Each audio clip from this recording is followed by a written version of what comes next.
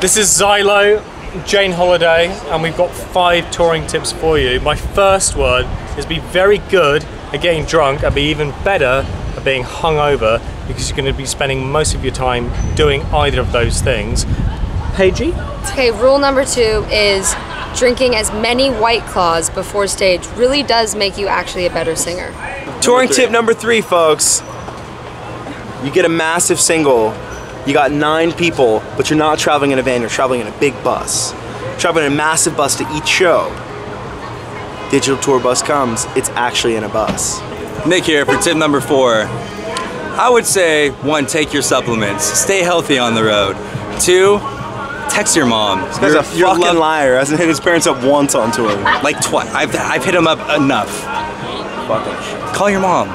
You know, make sure your significant others know you're safe. You're single. Yeah, no, I'm just saying. This is for everybody.